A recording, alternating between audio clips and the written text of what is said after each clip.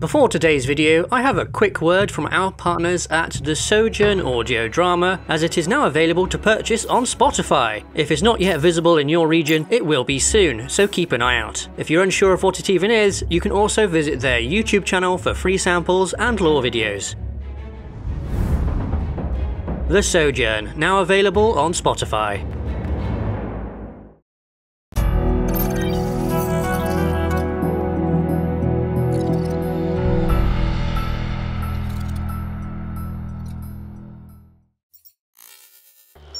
Hey everyone, I'm Hujiwana and this is Spacedock, where today I am taking a look at some of the visual inspirations a lot of artists use when designing their spacecraft. The big three here are naval vessels, aircraft, and function over form. Naval influence is obviously everywhere in sci-fi, especially as we even call them ships. It's hard to get any more influence than straight up taking their name. In terms of design though, it can be extremely obvious like with the Yamato, or a bit more subtle, coming through in nomenclature and traditions instead of outright visuals. The Enterprise may not look like a ship, but the way the crew work included a bosun's whistle and that sort of thing. The other naval route is to take inspiration from submarines, but I did a video on that already. Much of how sci-fi spacecraft are portrayed is also naval, like the way they move and fight, which is taken straight from the pages of history with torpedoes and big broadsides at ridiculously short ranges. This all comes largely from the influence World War II had on the world, and the following portrayals of what happened there. I've spoken about this before in reference to fighter combat, go check that video out too if you haven't already, and fighters is generally where the aircraft inspiration tends to end up.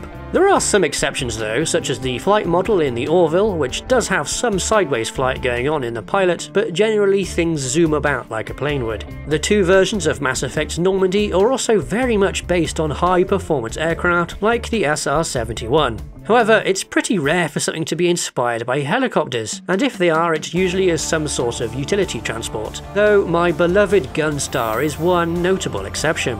As for function over form spacecraft, this generally ends up being those on the harder end of sci-fi, as going down that route tends to mean ignoring outside influence entirely. In those settings that dial back the realism here and there though, other styles can find their way back in, and due to the realities of thrust gravity, these can sometimes end up looking like buildings. Which brings me around to the bulk of what I want to talk about today, using architecture as inspiration for spacecraft designs. I had to think about it, and this happens more than I first realised. There's obvious things like gold ships being pyramids, but our spooky ships video in October had a lot of this going on. First, there's the USS Cygnus, and its enormous structure is reminiscent of 19th century glass and iron buildings, like the destroyed Crystal Palace or various greenhouses. The massive interior space that runs down the core of the ship gives me Paddington Station vibes as well, and I feel this aesthetic is really overlooked as being old-fashioned, where most sci-fi wants to be either clean and iPod-y or dirty and lived-in,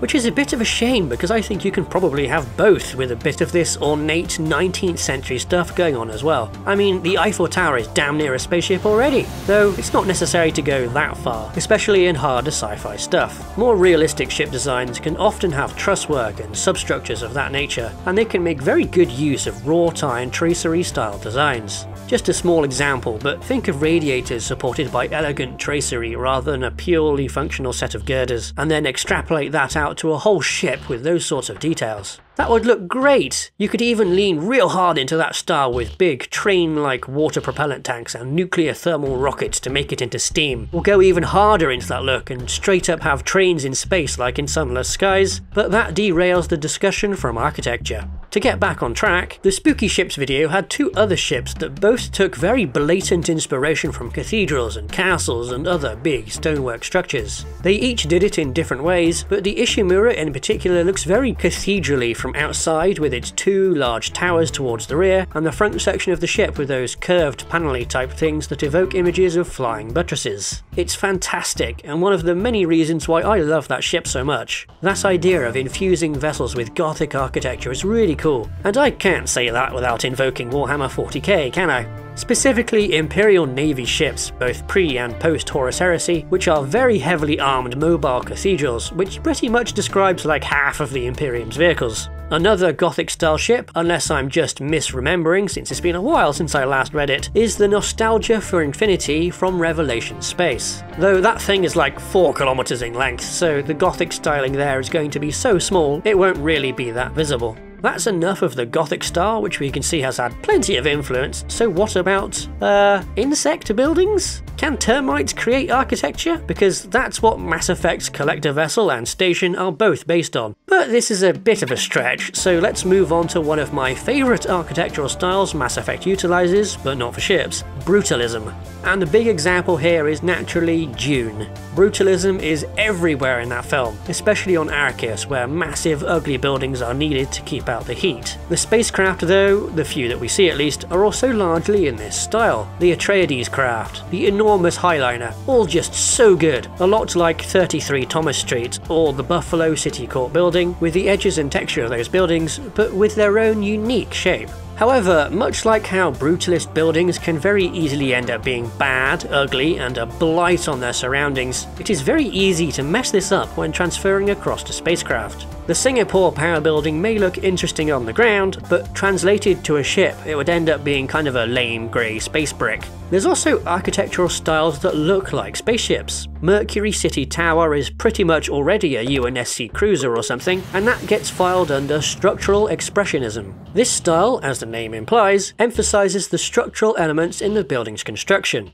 For some reason, the best examples of this are all bank buildings, like the HSBC main building, or the Bank of China Tower. There's also the very striking Lloyd's building in London, which is the home of an insurance company that goes back to insuring ships in the age of sail. Some similar buildings that would also be great inspiration for spacecraft are a lot of broadcast towers, which are very slender and often have all sorts of antennas and things all over them. Some fun examples I like here are the Oriental Pearl Tower in Shanghai and the Berlin Television Tower, which surprisingly is right in the middle of Berlin. They both have a sort of realistic look to them with how thin and rocket-like they are, with the round ball parts on them that could very well be propellant tanks or something. There's also the Ostankino Tower in Moscow, which is very greebly in a way, and just look at this drone shot going down its length and tell me this isn't a spaceship moving past the camera. It's so cool. And not only is this long style of ship neat looking, it's also pretty realistic, as there's a big reason why real spacecraft designs may end up being a big long noodle. I talked about this way back in January in the ISV Venture Star video, but radiation from engines is a huge factor that needs to be considered, and being far away from them is a very easy way of mitigating those risks. If you want to make a ship that is super long but don't want this trussy, greebly look, then skyscrapers in general can make for a great source of inspiration. Like the never-built Mile High, Illinois by Frank Lloyd Wright, which I think looks amazing. This vast, glittering needle with foundations that look somewhat like a giant aerospace engine. Likewise, the Burj Khalifa is also a ready-made spacecraft design, but in a neo-futuristic style. Neo-futurism, more than most other styles, is where spacecraft and architecture really blend together, especially where super-futuristic stuff is involved, like in the Orville or in Star Trek Discovery's 32nd century ships. There are far more types of architecture out there though. If you're designing a ship, then have a little look around and see what grabs your interest. Integrate a bit of Art Deco, or hell, even take some shapes from log cabins. That would make an interesting superstructure. Even the most unlikely combinations can look absolutely stunning, like this incredible piece by Holly Jenker, which mixes hard sci-fi tech like laser turrets, magnetic nozzles, and big radiators with Victorian Gothic. It's gorgeous, and demonstrates my point about using buildings as inspiration perfectly.